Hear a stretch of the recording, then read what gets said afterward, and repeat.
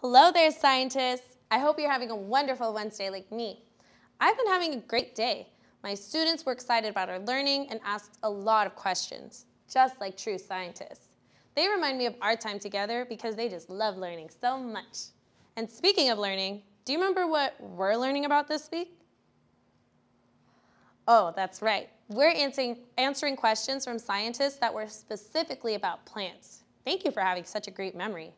The question we'll be answering today is from a second grade scientist from Lafayette Elementary School. This scientist asked, why are some plants edible and some not?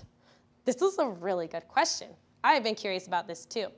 I eat the peas from my plants, but I wouldn't eat the leaves from the magnolia trees by my house. But why is that?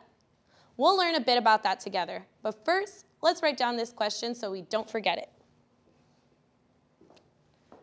Why are some plants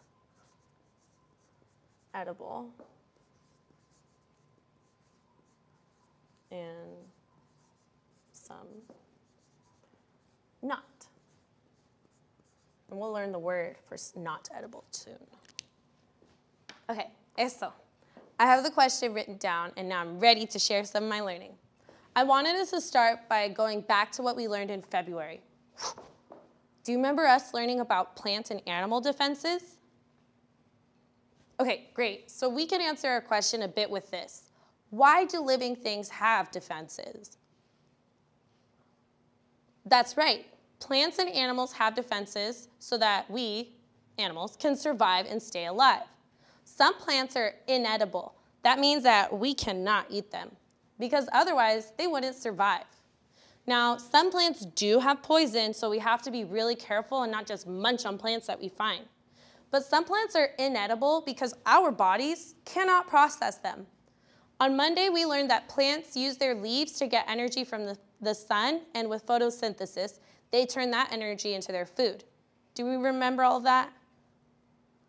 Awesome. So the food that they can make is called cellulose. Can you say that again? Cellulose? You said that really well. Great job. So cellulose is actually a food that our human stomachs cannot process. That means we can't break it down. When we eat these things, if they don't make us sick, they just go straight through our bodies, which isn't necessarily bad, but we're not getting any energy or vitamins from them. But many plants are edible, and we eat different parts of them.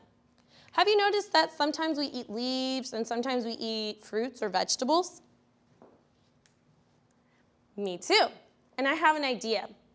I have some images of different edible plants, and I was thinking that we could organize them by what part we eat. How does that sound? Really? You're interested? Okay, well, let me show you what images we have and our categories. So I have lettuce, really little lettuce, strawberries, Brussels sprouts, mandarins, grapes, cabbage, which is different from lettuce, spinach, a little apple,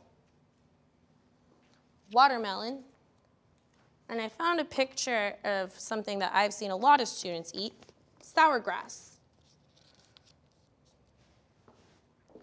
Oh, and our categories are going to be fruits and leaves,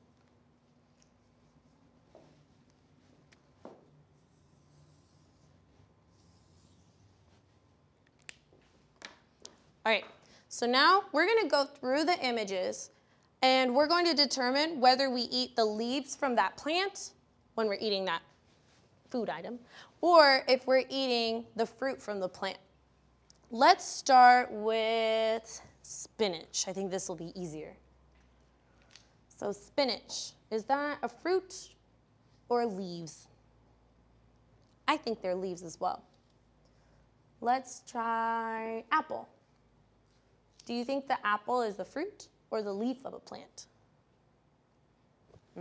I also think it's the fruit of a plant. Let's do cabbage. Do you think cabbage is the fruit from a plant or its leaves?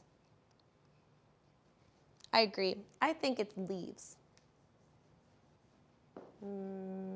Grapes. What do you think? Oh no. Fruit. Or are we eating the leaves? We're definitely eating the fruits. Even in the picture you could see the leaves, and I've never eaten grape leaves. Actually, I have with dulces. Next we have mandarins. Do we eat the fruit of the plant or the leaf? What was that? Ah, yes, the fruits. Let's see. How about sour grass? When we eat sour grass, are we eating the fruits from the sour grass or the leaves? The leaves. I heard they make a nice topping for some snacks. Let's try strawberries. When we eat strawberries, are we eating the fruit or the leaves? The fruit. How about lettuce, which is not cabbage? When we eat lettuce, are we eating the fruits of the lettuce or the leaves? The leaves. I'll leave that there. And watermelon. Do we eat the fruit or are we eating the leaf? The fruit. I don't even know what watermelon leaves look like. And Brussels sprouts. Are Brussels sprouts fruits or leaves? Leaves, and there's a clue in the name. They're sprouts, and sprouts are when we see the stems and leaves. Awesome. Wow, scientists, I think we've sorted out all of our edible plants.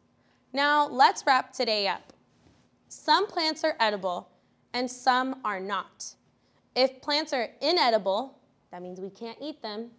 It's because they have a defense. They're either poisonous or not healthy for us. So it's important that we don't just eat all the plants that we see. But we can eat sour grass, and that's a plant that is commonly found in the San Francisco Bay Area. Sour grass has 3-leaf clovers, and in the spring blooms yellow flowers. Just make sure that you wash them before you eat them, and ask an adult. Well, científicos, our time is up. I hope you learned something new about edible and inedible plants. I learned that we don't always eat all parts of plants. Please enjoy the rest of the show, and I can't wait to see you again tomorrow.